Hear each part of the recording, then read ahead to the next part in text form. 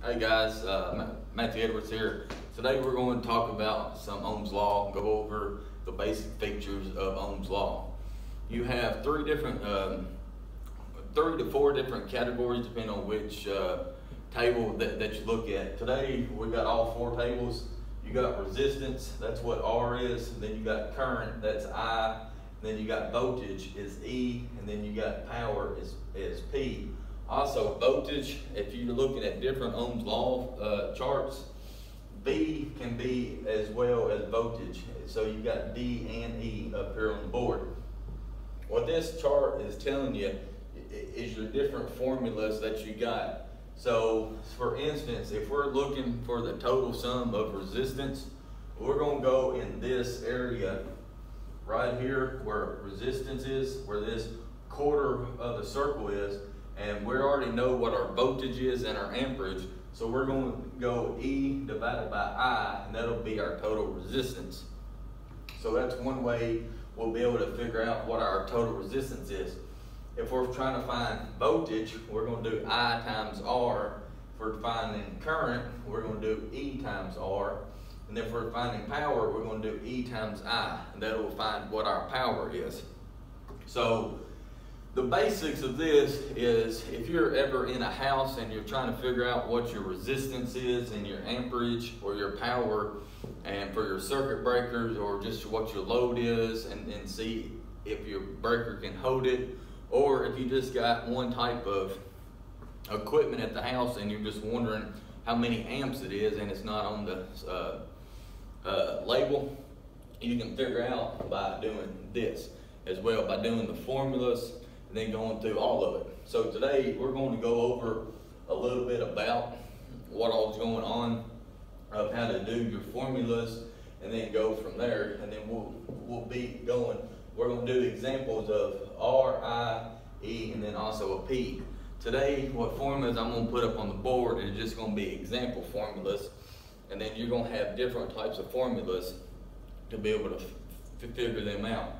But this is when we do this is for your basic electrical principle classes, and then further on, you'll be able to use this in electrical principles, motor controls, even robotics, PLCs, so forth. And then in the industrial field as well, you'll be able to use this for knowledge.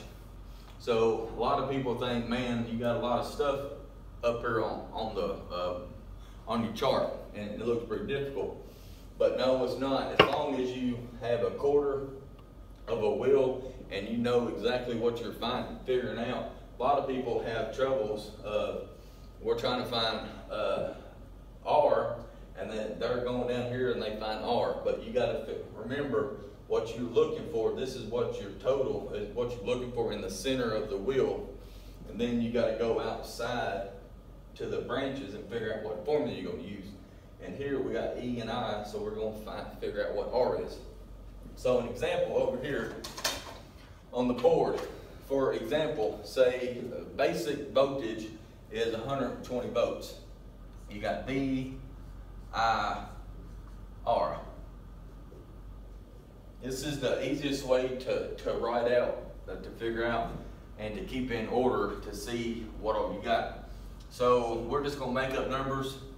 We got 120 volts here, and we got 5 amps right here. A stands for amps and B stands for volts. So we're trying to figure out what R is. So if we come over here to the chart and we'll find out R, right here is R. And now we got to come up here. We know what our total voltage is and our total amps are. So we're going to do E divided by I. So if we get out a calculator and do 120 divided by 5 equals, that will come up to a total of 24 ohms. So resistance and ohms is what we're going to go by. So the symbol for ohms is a ohm. It's a scientific letter for ohm. So that is how we find out what R is. It's pretty simple. You're just doing 120 divided by 5, that'll equal 24. So we got resistance done here. Now let's do a problem for current. We're going to write this up the same way. We're going to do V, I, R. Don't put your equals down. So we're going to look for current, and current is amps.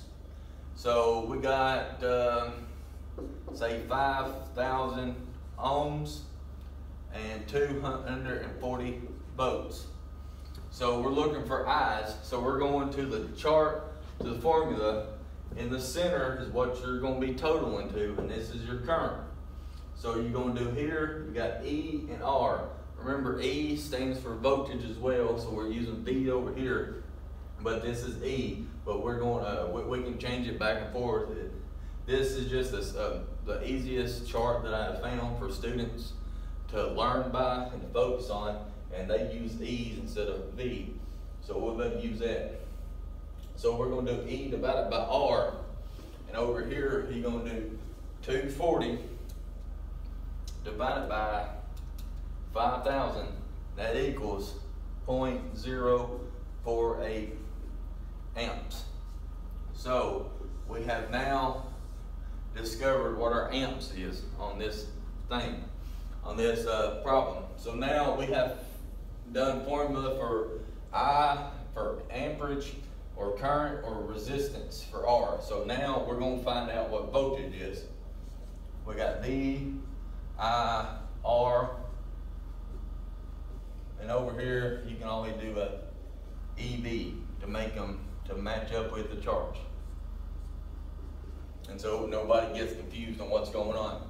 So we're going to find out what our voltage is. So we're going to go down here. This is going to be 10 amps, and this is going to be, say, 28 ohms. So we got 10 amps and we got 10 ohms. So we're figuring out what our voltage is right now. Is we're going to look at this chart right here, this quarter of a session, and then we're going to look at these three formulas. What are the two things that we know that we have the problem to? We know we got the I, which is current or amps, and we know we got resistance. So by this formula, what we got, we're going to do I times R. So we're going to do 10. We're going to do 10 times 28, and that equals 280 volts. And now we have figured out all of these problems. So we have figured out how we get the total of voltage, how to figure out we got the total of amperage and the total of resistance. Now you might be wondering and asking, so what is this P up here? What is this P standing for? The P is for power. We can now figure out what our power is on these formulas. So we'll go over here and put a P right underneath every one of them to figure out what our power is. So if you come over here to your wheel, to your Ohm's law wheel, and you can see we're going to figure out power. Yes, we have I. I is current. We got I on every one of them. We got resistance on every one of them. And we got voltage on every one of them. We got current, then we got voltage, and we also got resistance. So the easiest one will be E times I. So over here we can do, for this problem number one here, this is number 2, and this is problem number 3. So over here on number 1, we can do 120 times 5. 120 times 5, and that equals 600 watts. Power is going to stand for watts. W-A-T-T-S. So power is your wattage. Now, down here, we're going to do 240. 240 times 0.048 equals 11.52 watts. And over here, we're going to do 280 times 10, and that equals 2,800 watts. watts. So remember, watts is the same thing as power. And you got two other different formulas that you want. If you want to do it, you can do I squared times R. So we can do 0.048 square divided by 5,000, and that will give you the same number here. So that is an introduction to Ohm's law, and this is how you'll be able to figure out what your voltage is, what your amperage, what your resistance, and also your power as well. So guys, I hope that was a good lesson for you, and we will continue this on next day. Thank you. Bye.